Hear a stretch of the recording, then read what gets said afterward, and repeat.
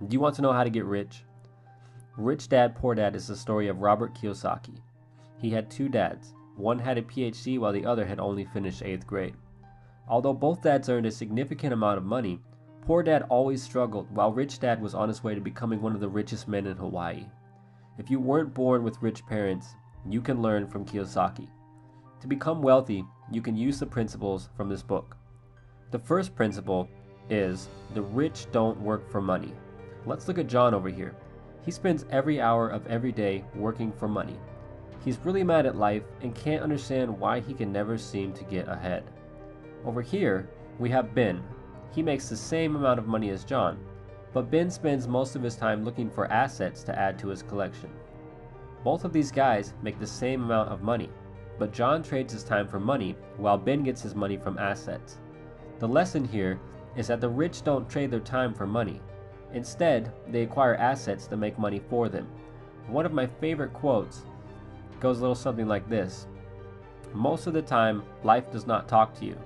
It just sort of pushes you around, and each push is life saying, wake up. If you want to become wealthy, you must know that people's lives are controlled by two emotions, fear and greed. I've had a lot of people tell me that they are not interested in money, but yet they'll work a job for 8 hours a day trying to get more of it. When not controlled properly, fear and desire can lead you into life's biggest trap. The second principle from the book is called financial literacy. If you want to get rich, it's not about how much money you make. It's about how much money you keep. Intelligence solves problems and produces money, but money without intelligence is money soon gone. Did you know that rich people acquire assets while the poor and the middle class acquire liabilities that they think are assets? To become wealthy, you must understand the difference between a liability and an asset. All you have to remember is that assets put money into your pocket and liabilities take money out of it. This is one of the only rules you'll ever need to know if you want to become rich. A lack of financial knowledge is the number one reason why the rich get richer and the poor get poorer. The third principle from the book is mind your own business. To sum this principle up, the book is telling you that the rich focus on their assets while everyone else focuses on their income statements. To follow this principle, you need to build and maintain a strong group of assets. An asset might be a piece of real estate, a website, or anything that produces positive cash flow for you every single month. The fourth principle from the book is the power of corporations. If you're watching this video, you probably don't know that corporations are one of the biggest secrets of the rich, and they serve as a smarter way to play the game of life. The rich use corporations to take advantage of legal tax loopholes and protect their money. If you own a business and make a decent amount of money, you need to consider setting up a corporation. To get rich, the book says that you need to train your financial IQ, which is comprised of your knowledge across several broad subjects. To increase your financial IQ, you must increase your knowledge in the areas of accounting, investing, understanding markets, and the law. Accounting is for reading and understanding numbers, and investing is for using your money to make more money. Understanding markets is the science of supply and demand, and the law is understanding tax laws and how to keep more of your own money. Once again, a corporation is one of the biggest legal tax loopholes used by the rich to make and keep more of their money. Your financial IQ is a synergy of all of these skills and talents combined. Now, the fifth principle from the book is the rich invent money. This principle can be summed up as the rich seize opportunities to invent money. Remember that great opportunities are not seen with your eyes, they are seen with your mind. The single most powerful asset that you have is your mind, and if trained well, it can create enormous wealth for you. Another important point from the book is, in the real world, it is not the smart who get ahead, but the bold. This means that the bold, or risk takers, tend to make the most financial progress, even if they're not as smart as others. The sixth principle from the book says to work to learn, don't work for money. This means that rich people work to learn, and not for job security. If you want to get rich, you should know a little bit about a lot of subjects. One of my favorite quotes is, JOB is an acronym for just over broke. It means that focusing only on a job will prevent you from becoming truly wealthy.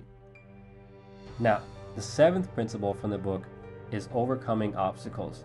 The primary difference between a rich person and a poor person is how they manage fear. Even if you have an excellent financial IQ, there are a few major obstacles that will hold you back from becoming rich. These obstacles are fear, cynicism, laziness, bad habits, and arrogance. Some people are so afraid of losing that they lose. Cynicism is the kind of like another word for self-doubt, and for many, it's a major obstacle.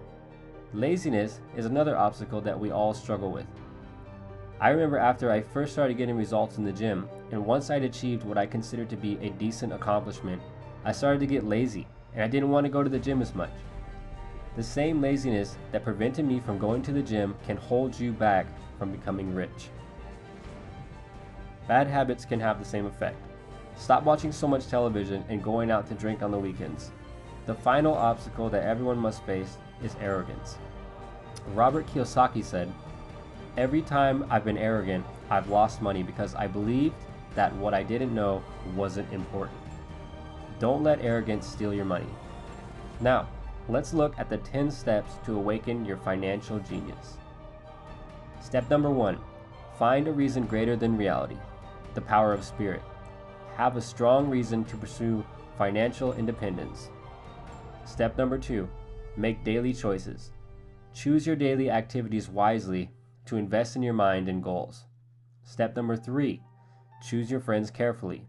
Be careful who you choose to associate with. Step number 4, master a formula, then quickly move on to the next. Financial success is closely linked to how quickly you can learn new formulas for making money. Step number 5, always pay yourself first to enhance your self-discipline. If you can't control yourself, don't try to get rich. Step number 6, pay your brokers well.